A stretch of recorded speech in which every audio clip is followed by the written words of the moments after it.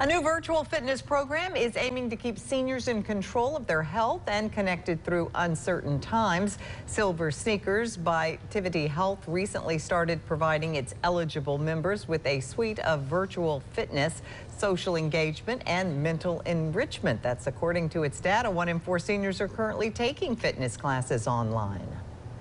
Now more than ever, just coming out of 18, 19 months of safer at home, it's important to be active because as you age, you have increased risk of chronic conditions, you're at increased risk of falls.